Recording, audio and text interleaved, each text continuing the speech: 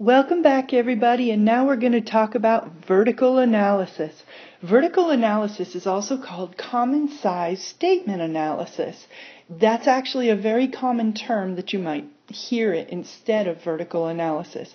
In this situation, every item is shown as a percent of a base amount. It's different between the balance sheet and the income statement. The balance sheet shows everything as a percent of total assets, and on the income statement, everything is as a percent of net sales. Now, why do we do that? Well, vertical analysis gives us the ability to compare companies of different sizes. It would be really difficult to decide whether to invest in Mom and Pop's flower shop who just went public against a Microsoft company.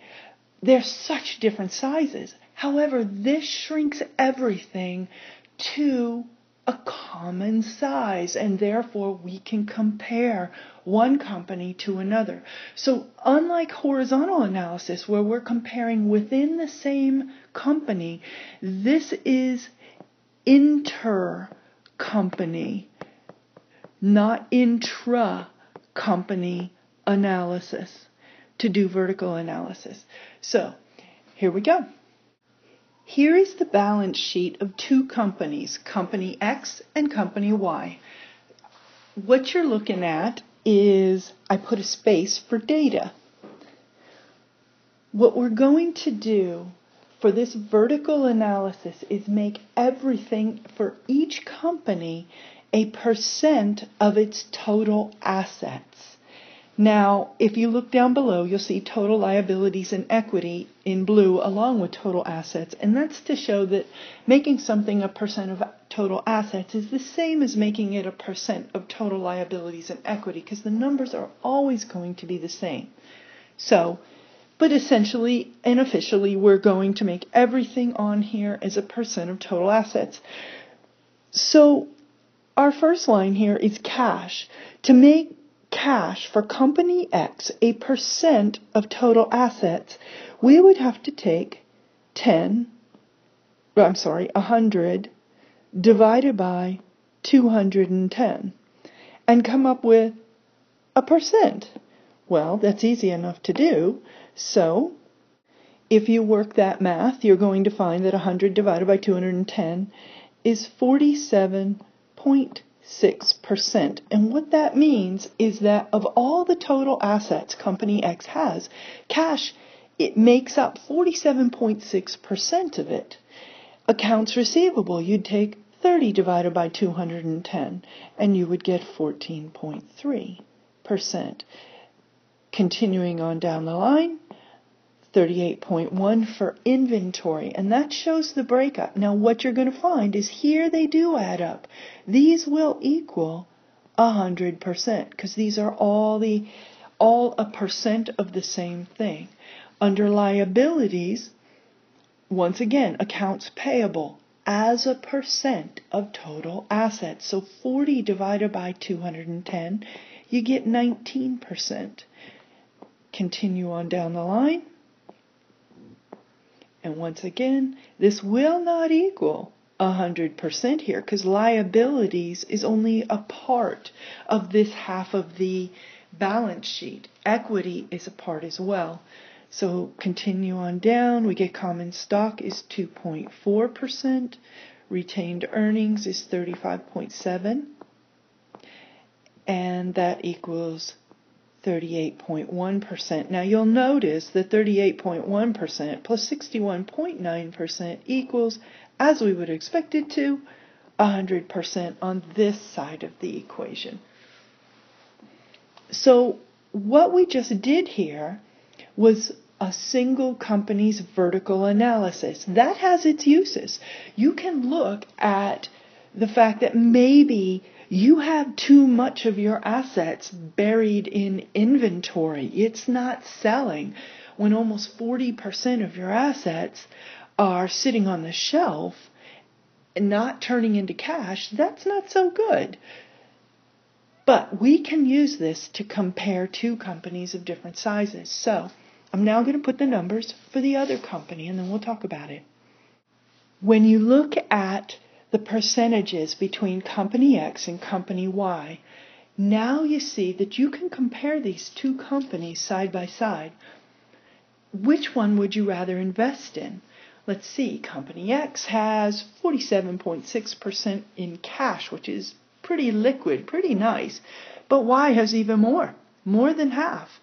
And their inventory is not as tied up. So asset-wise, Company Y looks pretty good. Now let's look at liabilities. Well, they have quite a few loans payable out there. 65.9% of how they pay for things, how they pay for their assets, is with debt rather than equity. About 5% more, 4% more than Company X. Does that make you nervous? Maybe their debt's a little too high. Up to you to decide.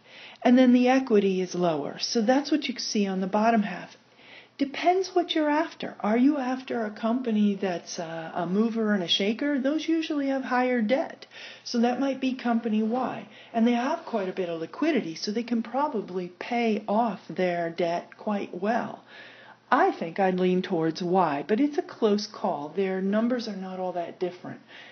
But regardless of the size of the company, since everything is reduced to percent of total assets on the balance sheet, you now can do a real business case analysis and decide what you would rather invest in. So now let's look at the income statement. Now here is the income statement for Company X and Company Y again. So here, you notice the line in blue is sales revenue. Everything on the income statement is done as a percent of revenue, whether it be sales revenue, service revenue, basically just any kind of revenue. It is going to be a percent of your total revenue. So here, obviously, revenue as a percent of revenue is going to be 100%.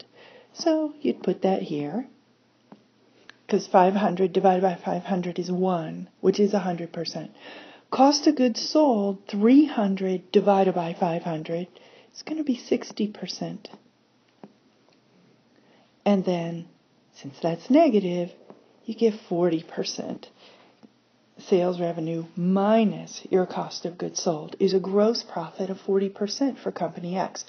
Salary expense ends up being 32% as a percent of revenue, and rent expense is a measly little 6% here, leaving net income of a tiny little 2% of the revenue they bring in. That would get my attention. So Company Y ends up actually not a whole lot different. I'll put the numbers in. When we looked at the balance sheet, I leaned toward Company Y. It was just a slight edge, but I thought it looked better. Certainly due to my own opinion. Someone else looking for a different type of company could pick Company X and be quite justified in doing so. However, when I look at these income statements, I'm actually not that interested in either of them. Net income only 2% for X and 1.8% for Y seems to me, especially with Company Y, their cost of goods sold is way too high. Actually, X is even higher. But you can look at this item by item and do an analysis and see, who do I want to trust with my invested money? And in this case, just doesn't seem like a good use of money to me. This is one of the most useful things you can do prior to investing, is a horizontal between years and a vertical if you're deciding between companies. So, horizontal and vertical analysis are amazing comparative analysis tools to determine what you want to invest in and how you're using your money. If you're running the business, it can tell you volumes about where you're going right or wrong. See you in the next videos.